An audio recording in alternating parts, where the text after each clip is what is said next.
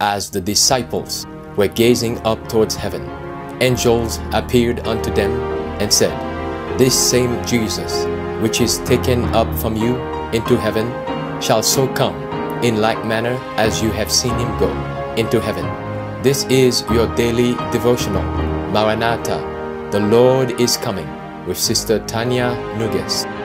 Maranatha, page 140. External Parade of Heathen Power, May 12th. The time will come when they will not endure sound doctrine, but after their own lust shall they heap to themselves teachers having itching ears. 2 Timothy 4 verse 3. Rapidly are men ranging themselves under the banner they have chosen, restlessly waiting and watching the movements of their leaders. There are those who are watching and waiting and working for our Lord's appearing, while the other party are rapidly falling into line under the generalship of the first great apostate. They look for a God in humanity, and Satan personifies the one they seek. Multitudes will be deluded through their rejection of truth, that they will accept the counterfeit. Humanity is hailed as God. As we near the close of time, there will be greater and still greater external parade and heathen power.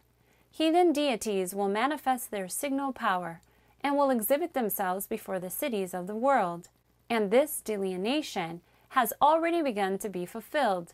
By a variety of images, the Lord Jesus represents to John the wicked character and seductive influence of those who have been distinguished for their persecution of God's people.